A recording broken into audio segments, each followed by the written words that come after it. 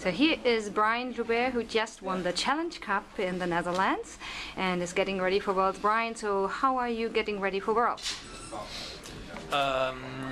You know, this year the World Championship, they are very important because it's going to be in France, in Nice, and I really want to be ready.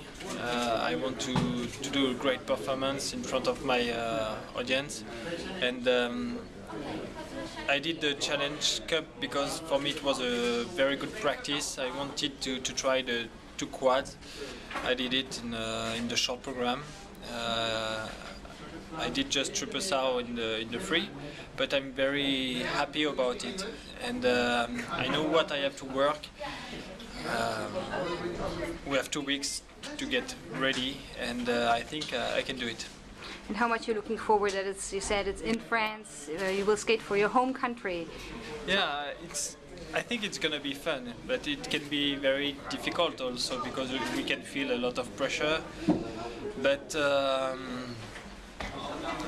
I'm very excited to be in Nice and to compete for this World Championship. So I will give everything, and I just want to have fun. And how has your preparation, your training been going since European Championships? We talked a lot after Europeans. It was very difficult because it was a very bad competition. I talked with my coach. We fixed some changes for the practice, and now I just want to keep going and to work more and more. And I don't want to put limits, you know. That's why I want to try again the quad saw, because that's how I am. So I just want to take risk.